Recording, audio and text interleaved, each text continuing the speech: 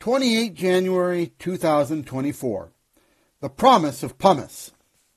My feet have been a trial to me over the years. Today, I shall talk about my heels only, leaving my plantar fasciitus from heel to toe aside, along with the horror show that is my toes, without even getting into the neuropathic pain they constantly force me to endure. No, today is for my heels, for once, we have here a success story. There was once, comfortably over a decade ago, that I was on Boracay with a companion. My companion was getting a pedicure, so I, with nothing else to do, decided to join her in this action. This was long overdue in my case.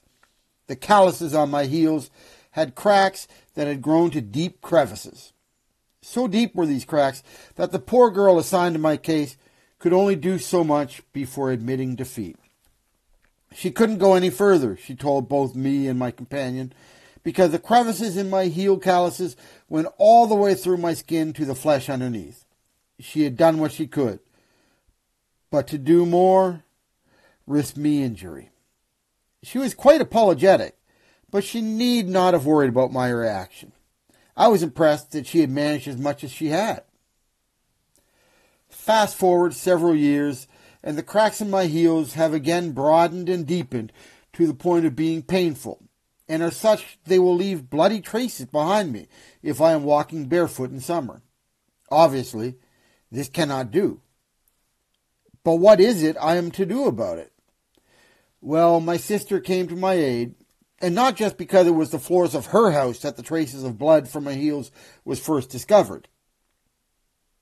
I was given a jar of cream to soften the calluses and encourage them in their healing as they were bound together by bandages, both gauze initially and plaster laterally. This did its work. The crevices soon disappeared and walking became less painful and less bloody. Step one of the heal project was complete. The cracks in my calluses may have disappeared, but those calluses in my heels were still in full bloom. All that required was a bit of dry air and my usual neglect, and the cracks would be back to plague me. To forestall this, my sister gifted me an additional prize. This was an actual pumice stone. I was initially skeptical. After all, it was a rock. Sure, it was cut and smooth such that it now resembled a rugby ball, less pointed at the ends than an American football. But it was still a rock, just the rock, nevertheless.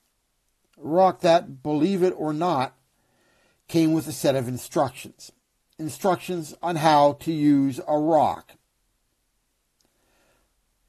I said that it had been smoothed, which is true, but the nature of pumice is that it is filled with holes. These holes burst out to the surface, and it was with the holes on the rock's surface that I was to rub the callous heels of my feet. Well, skeptical though I may have been, I now had the rock and instructions in hand, for free, and it wasn't going to cost me anything more to use it now that I had it. That was a few months ago, and I am a skeptic no longer. The pumice has done its job. The calluses on my heel are no longer. In fact, the heels of my feet have become almost embarrassingly supple and soft. It's like a baby's bottom they are. Now, while still using the pumice stone each day, it is merely as momentary maintenance to prevent any return of my calluses. For once, the story of my feet has been one of victory. If only that triumph could spread to my toes. Ah well, a W is a W, so let's not get greedy. There is, however, one remaining test of the pumice to be performed. I'm out for a coffee now, but I'll make the test and let you know as soon as I'm home. Does the pumice float? It does. It does indeed. The pumice floats. I may not quite be willing to go on a 3-hour cruise on it, but it does indeed float. The only rock with a buoyancy light enough to float in water, a buoyancy caused by those very holes I mentioned above.